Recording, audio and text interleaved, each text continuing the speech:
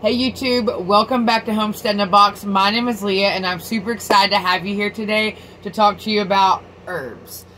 This year I have like a really big goal, okay, of having like a natural medicine cabinet. I mean, I know it might sound far-fetched to some, but it's something that I just want. I've wanted for a while now. So I figured the best way to be able to obtain that goal is to grow all of my herbs myself.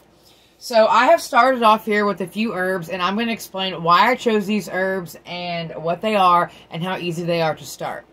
If you guys want to just start with something small in your home that you can grow year-round, you can go right now and start them right now. Grab you some herbs. It's a great project for your kids that are at home. They can plant some seeds, watch them grow, watch mom and dad use it in spaghetti or a chicken dish or just whatever. I'm going to give you guys some recipes you can use with them, some medicinal purposes that people use them for, and a few other tips and tricks with the herbs that I'm growing and why I'm growing them. So, come with me and let's grow some herbs. Finishing up the lavender here, I'm just going to kind of cover it. Several reasons I love lavender. I have loved lavender lemonade. People use them in herbal teas. The smell of growing lavender is absolutely amazing. I diffuse it at night to help me with sleep. They say that it can help with anxiety and depression. I am not a doctor here, so... next, we're going to move into rosemary. I love rosemary. Anything chicken with rosemary is so delicious. And I think it's super awesome just to be able to use the seasonings that, you know, you're growing yourself. Another thing with rosemary, recently I have found people using it for hair care. And so I'm going to make my own shampoo bars with some rosemary. Next, I'm going to be doing some thyme. Thyme is great for soups and sauces. It's also, if you look on the back of your Italian seasoning that you purchase from grocery stores and stuff, thyme is one of the seasonings in that. Italian seasoning, you can steep it for sore throats. They say it has great medicinal benefits for lowering blood pressure. You can use it for disinfectants, things like that.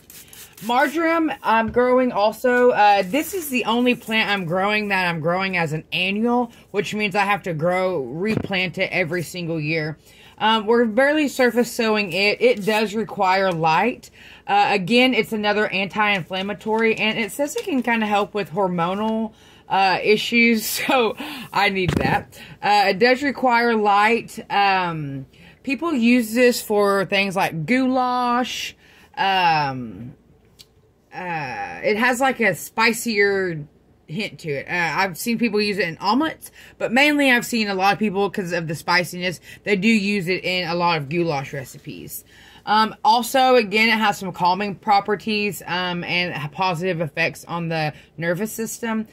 I will repeat this. I am not a doctor and I'm not administering a prescription. I'm just saying these are some benefits of the herbs that I'm growing. You can do your own research and come up with your own herbs that you want to grow and for why. These are just what I'm growing and why I'm growing them. I'm also growing lemongrass. It's going to require heat too, and all of these herbs I'm sowing very thickly. You have to sow herbs pretty thick because they have a spotty germination rate. Lemongrass, if you've ever had Thai cuisine or Chinese, things like that, you've probably ate lemongrass. They look a lot like shallots to me.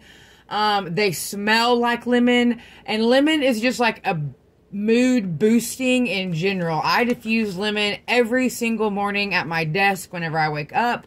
I love the smell of lemon. I put it in my water. They also say that it can help with headaches, things like that. People use lemongrass in stir fries. You can pretty much use it in place of almost like a shallot. The last thing I'm going to be planting is dill, and I'm doing dill mainly because I plan on pickling several things this summer, and several pickling recipes I've read, like you can toss a spruce of dill in there that you've grown yourself, and it helps with the dill flavor, and so I just think that would be really cool to do. Dill, they say you can steep it also for like an herbal tea to help with abdominal pain, headaches, The smell of it, some people like the smell of it. Some people don't like the smell of it. It's kind of, it can grow wild or you can grow it in a container. It's just going to kind of be of your own personal option. All right, thanks so much, guys, for coming hanging out with me today. I really appreciate it very, very much. I'm always sending you good vibes. Send somebody to somebody that you might know. If you like this video, subscribe, like the video, and click the notification bell. That way you get notified every Tuesday and Thursday morning when I release new videos for you guys. If you want to check out me planting more herbs and things like that and some flowers, head over to my Instagram at Homestead in a Box and be sure to follow us there, because that's where I share a lot of the daily things that I'm doing here at home. So thank you guys again so much for watching. I hope you have a wonderful day. As always, I'm sending you good vibes. Send them to somebody else that might need them. Thanks, y'all.